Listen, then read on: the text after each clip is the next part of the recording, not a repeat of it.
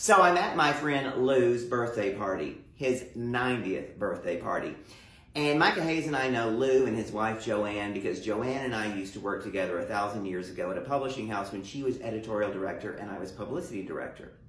So when I get to the party, I don't know most of the people there, but there is one friend that we all have in common I'm looking for, Phyllis Raphael.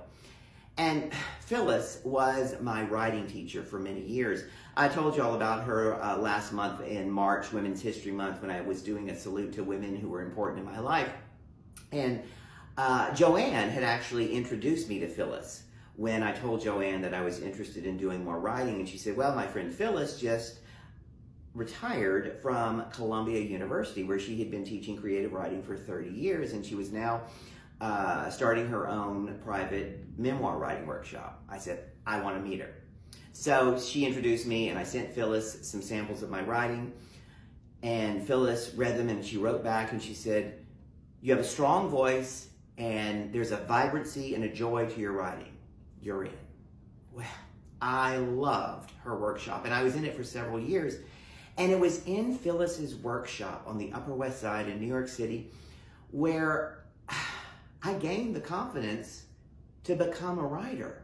And it was in her workshop where I birthed my memoir, Dangerous When Wet, and also started writing my second memoir, I Favor My Daddy. And I loved Phyllis's editorial comments when I would submit my pages to her, and I'd get them back from her the next week. And they were always written in pencil, in cursive, in script. And after her comments, she would always end with, keep going. I loved reading her keep going because it meant that what I was writing was worth it and to keep writing. And I did. So anyway, I am looking around the party for Phyllis and she's not there. And I asked Joanne, I said, is Phyllis coming? And Joanne said, Phyllis died 2 weeks ago. Ah. I wasn't that surprised because I know she had been sick for several years with multiple myeloma. She was 87 years old. And my God, talk about a woman who kept going. She, after her first marriage ended in the late 60s, she had 3 children.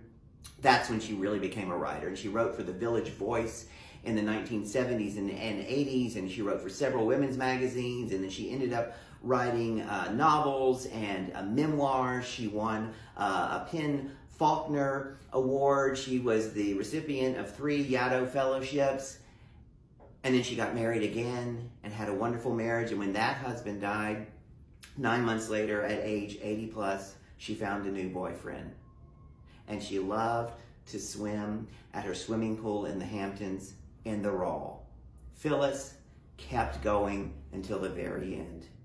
So here's to Phyllis Raphael, my writing instructor, a fabulous writer, and a person who always kept going. True story.